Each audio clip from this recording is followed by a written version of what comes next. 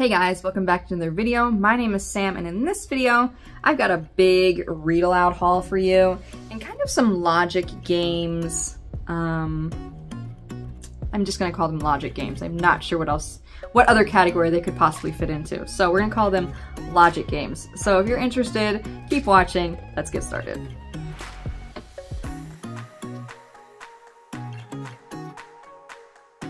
So we are gonna start with the games that I have. And the reason I got these was actually because I thought that I might need them during this when we're doing homeschool and we start getting into the individual subjects, because I do need to dedicate a little more time this year to my preschooler. And sometimes they're both like trying to get my attention to help them right then and there, and I'm going back and forth. So I thought maybe this would be helpful in terms of them having something else to do that they can do by themselves, so I can help the other one and then be able to switch, that sort of a thing. So far that I haven't really added these into our homeschool day, but we still use them during quiet time. If maybe we are doing a lighter day on school, but I want to make sure we're doing something that's where they're thinking a little bit, that sort of a thing. This is kind of what this is for. So let's start actually with these. I think you've probably seen these at some point, either in the store or on Amazon or something, but these Guess in 10 games, they're like it's like a trivia card game, and we have really enjoyed them so far. My husband and I have really been having fun doing them. So this is kind of what it looks like. And you have to guess in 10, basically, whatever the word is at the top. So there's buzzwords and clues and facts. And I find that it's sometimes harder to be the person, depending on which box we're doing here, it's sometimes harder to be the person that is giving the clues, because sometimes they will ask you a question and you have to really think about it. That's been the case with the geography ones. But we have the space one. My oldest son, who is 6, has really been enjoying this. I mean, like, a lot. He knows everything there is to know about space. We also have the United States of America one. We really haven't gone into this one yet. We are doing world geography this year, but I just went ahead. It was on sale, gosh, I think during Prime Day or something, or around Prime Day. So we got that one. This one has 2 in it. It's the Animal Planet and Countries of the World. This one I got specifically because we are doing world geography, and one of the things that we're doing when we cover each continent, there's also, we learn about like 6 different animals from that continent. So like we just wrapped up Australia and like the South Pacific. So we've learned all about, what did we do? We did kangaroo and koala and platypus, Tasmanian devil. I can't remember what the other ones were. But anyway, we had a lot of fun learning about the different animals. So I thought my kids might like this one. Now, if you get the one that has 2 in it like this, you are actually supposed to play them together, and there's like a dice, and on 3 sides it's the orange, and then on the other 3 sides of the dice is the green, and you're supposed to actually play both of them together. We just pull out one and do that. Doing them together it's too hard. So anyway, so Guess in 10, that's a lot of fun. Like I said, my husband and I have really been enjoying that. This one from Learning Resources, Space Sudoku. Again, my oldest, if you've watched any of my videos, then you know my oldest is obsessed with space. But this one's pretty cool. The top, I mean, this is the lid. It just came right off, and it's magnetic. So you have the board and the little pieces like stick on it. So you don't, I mean, I think if I really tilt this up, they might slide down, but they do stick, which is really nice. One side is the numbers if you want to play the number version, or if you like using the little space monsters, there is a monster side too. So my oldest has been really liking that. He's just really smart, okay? There's no other way to say that politely. He's just really smart. And he's just very logical. He picks up things really quick, and so he's been really enjoying like the puzzle aspect of that. And to continue with that sort of a thing, this game Canoodle, I think there are other sort of versions of this. This game is really cool. It's another one of those puzzle type games. So there's all these little pieces, and basically there's this book, and it'll give you like a layout of how to lay them down, and there'll be pieces missing, and then you have to fill them in, basically. Hopefully that makes sense. It's a little puzzle game, brain teaser. And then there's another version where you flip it over, and here's the back, and you actually build it up like a pyramid. And that's like the expert levels. And my son has really been enjoying that. So he has really enjoyed doing the 3D version where it kind of makes a pyramid. And he and I will actually sit down, and it's tricky for me, but we do it together. Like we both think the same way. And so we're able to figure it out together. And that has actually been a lot of fun to do. The other thing I got was, I think we all maybe remember the Geo boards from when we were kids, maybe at school. But there's like little cards in here, and you know, the rubber bands, and they make the design. So I thought this would be good, especially for my preschooler too. She can't quite do the other things yet. But also some of the more intricate ones, my oldest has enjoyed as well. And then the other thing I got from Learning Resources as well was this pixel art one. And this has been a lot of fun too. There's different kind of levels to this. You can just obviously make whatever design you want, but some of them you have to copy the picture versus other ones. It's like the color has a certain number, and then you have to figure out the number, you know, the coordinates and all that, and figure that out. So it's not the picture that you copy. And then this one, you know, it gets even more complicated. So depending on your level of, I got interrupted by one of my kids. So anyway, depending on kind of the level at which you can follow directions and be comfortable with doing the grid, you know, like my son, my oldest, like, he's kind of used to this because he and I do play Battleship together, and that took some figuring out. Okay, you know, you follow the letter, and then you follow the number, you know, figuring out the whole grid, the coordinates and the grid and all that. So it does get more complicated. The answers are in the back. But how it's done, I mean, it's very cool.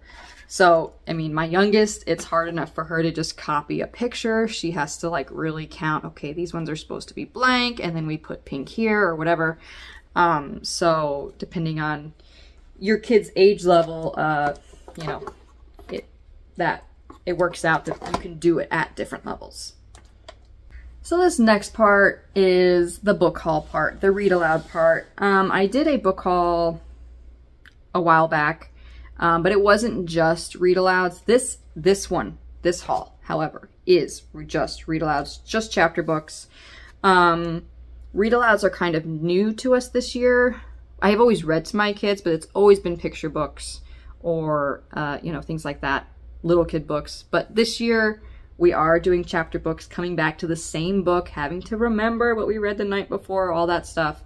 It's been a learning curve, but we've been really enjoying it. We're, you know, several books in at this point, and I just wanted to have a variety, basically, because I do my best to let my kids pick as much as I can. I do sometimes pick out, you know, 2 or 3 based on what we're learning or whatever, and then they pick from that. They do have to agree, all that stuff, sibling agreement and all that. But we have really been enjoying what we have read so far. I think I will do at some point, maybe like halfway through the year, like what we've read and how my kids have liked it. Basically like book reviews, basically, spoilers for parents, any content, that sort of thing. So I think that'll be something I do in the future. But for now, let's get into the read alouds that I got. So this first one, we actually are about halfway through. This is the second Wild Robot. The Wild Robot Escapes. We read the first one. We devoured it. My son and daughter are both looking forward to the movie that is coming out in like a month. Okay, other books that I have recently got. We did get, you can't even see it, but it's right at the top of the screen. The Magic Treehouse box set, but it's only, I think it's 1 through 28. So I did pick up a few of the ones that come after that. Late Lunch with Llamas, Warriors in Winter, and Narwhals on a Sunny Night. Just some different ones that I thought we might get to based on like the fact that we're doing world geography this year. So we've read a handful of the Magic Treehouse already that we got, and we've been liking that, which is going to bring me to this next series.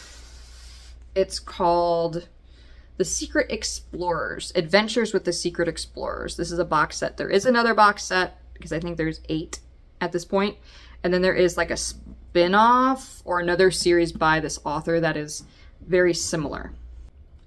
So this one has Jurassic Rescue, Tomb Robbers, Comet Collision, and Lost Whales. And my son already wants to read the space one. I think there's another space one in the other box set. But I got this one because although we are enjoying the Magic Treehouse, I like that they bring in whatever the topic is.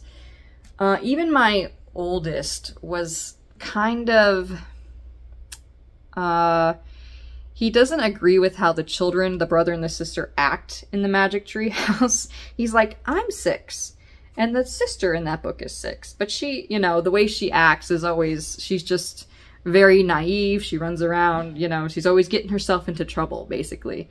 And my son doesn't like that she does that. And then the older brother, he's 8, I think, in the series, you know, is always cautious. He's, you know, the leader of the two, but like, anyway, so while we enjoy what we actually learn about in those books, you know, even I'm sort of sick of the same sort of formulaic way in which those books are written. You know, the first chapter is always getting in the treehouse and going wherever they're going to go. You know, there's the exploring, they get into some sort of trouble, and then they get themselves out and they come home. It's the same, I mean, it's the same thing in every book. And while I'm not bashing the Magic Treehouse, we do enjoy reading them, but it is sort of the same. If you read them back to back, it gets really, whew, you have to break it up. I feel like, at least. So with this one, although I haven't read them yet, it's about a group of, okay, let me read the back to you. 4 secret missions, 8 explorers, dozens of close calls, hundreds of amazing facts. Join the secret explorers on their first 4 action-packed adventures. Follow along as they use their skills and knowledge to rescue a pod of whales, journey to outer space, confront tomb robbers in ancient Egypt, and save a dinosaur egg from a pack of hungry predators. So this is giving me a little bit of like Octonaut vibes. If your kids have watched that show on Netflix, my kids really like that, and I like that show because while there is like the cast of 8, the Octonauts, they each have their specialty, and that's kind of the feeling I'm getting from this. It's like a group of kids, but they're really knowledgeable in whatever their specialty is, and it seems like when I've read the back of the actual books themselves, that there's like 2 of them maybe in each book that it really centers around wherever they're going or whatever the adventure is, and they're more like scientists than kids who have no idea whatever it is they're getting themselves into. So I'm looking forward to that. I hope that's a little more where this one's going to go instead of kind of what happens in the Magic Treehouse, but I will let you know after we read at least a book or 2. Okay, the next couple of things I got, some box sets. Ralph Mouse collection and Henry and Ribsy box set. So we have, you know, the 3 books from this collection. Mouse and the Motorcycle, Runaway, Ralph, and Ralph S. Mouse. You know, these are kind of classics. I don't remember reading these, but I feel like I've at least read like the first one in each of these when I was growing up. Same with this set. We have Ribsy, Henry and Ribsy, and Henry Huggins. I think like the first one of each collection I have read as a kid at some point, or it was read to me. Okay, next we have The One and Only Ivan. I'm looking forward to this. It looks to be written a little differently than a normal chapter book, so I'm really hoping that it works for us. And then, of course, I'd like to watch the movie, of course, on Disney Plus. And I know there's also a whole series with this one. Let's pull out these ones next. So these are all from the same author, Kate D. Camillo. Flora and Ulysses, Tale of Despero, and The Miraculous Journey of Edward Tulane. These are all, I feel like these are all sort of classics in and of their own right. She also wrote Because of Winn-Dixie, which I do remember reading growing up. That was a classic. But yeah, I picked up a bunch of her books as well because they, you know, they're going to be good. I know my kids are going to like them. And they're all about animals, which we are also really into that stage right now. This one's also a movie, or is it a show? A movie on Disney Plus as well. Also, just realized this is also by her. She wrote these recently. These Mercy Watson books. 6 Pigtails. So I got the set. They are not quite chapter books though. They might, I'm thinking that I might have my son read these to me. They're a little more, they're not quite picture books. They're sort of like early reader chapter books, I would say. I mean, some of the words maybe my son won't know, but he surprises me with how much he can actually read. So I think this might fall into the category of he's gonna read these to me. But these look really cute. Mercy Watson to the Rescue, Mercy Watson Goes for a Ride, Mercy Watson Fights Crime, Princess in Disguise, Thinks Like a Pig, Something Wonky This Way Comes. Okay, so anyway, there's 6 of those. So just have a couple more. In my last book haul, I shared that I got the first book in the Heartwood Hotel series. So you know what? I just picked up the rest. Okay, so I have number 2, 3, and 4. The Greatest Gift, Better Together, and Home Again. So I picked all of those up. These look really cute. I've read some amazing reviews on these, just about animals and in the tree community. I mean, they just look really sweet. So I think we're going to enjoy those at some point this year. These next 2, there is another one of these, and I think the other one's called A Horse Named Sky, but I have A Wolf Called Wander and Whale of the Wild. And these are actually based on like a real, like this wolf one is based on a real wolf. So the back of the book says, Swift, a wild wolf cub, lives with his pack in the mountains. When a rival pack attacks, Swift and his family scatter, and he sets out on an incredible journey through dense forests, into barren wilderness, and across flowing water. The trip is dangerous and full of peril. And okay, and then it says, will he find the courage to survive, and will he ever find a place to call home? And it says, A Wolf Called Wander is based on the extraordinary true story of a wolf named OR7, and often called Journey, a wild wolf who traveled a remarkable 1,000 miles across the Pacific Northwest. So it's kind of based on a true story. Inspired by a true animal, a real thing. Same thing with this one. Vega, a young orca whale, lives with her pod. When a double tragedy strikes her family in Vega and her little brother, so she and her brother get separated from everyone, and she has to basically protect him and find her way home. So Whale of the Wild is inspired by the endangered orcas in the Pacific Northwest. These animals face global warming, pollution, and starvation in their fight for survival. So, based on real whales. And then, like I said, there's another one that I saw, but it's only available in a hardcover, and I kind of like to match, you know. But the other one I think is called A Horse Named Sky. That's probably based on a real horse somewhere. And then possibly another one coming soon. I don't know. But those look really nice. My kids are really enjoying either like animal story type books, adventure-y type books, or kind of like the mission ones. They really like to watch Paw Patrol, Octonauts, all these things where there's really like a mission to be had and something to be done. So we've been really enjoying books that are like that too. So that is it for this book haul. I hope you guys liked it, and game haul. I did get some games, didn't I? So I hope you guys enjoyed it. I would love to know if you have read any of these books in particular, or if you have any suggestions for my kids' ages. I have a 6, a 4, a 6 and a 4-year-old, and you know, a little baby. So we're just really dipping our toes into read-alouds at this point. So if you like this video, please give it a thumbs up.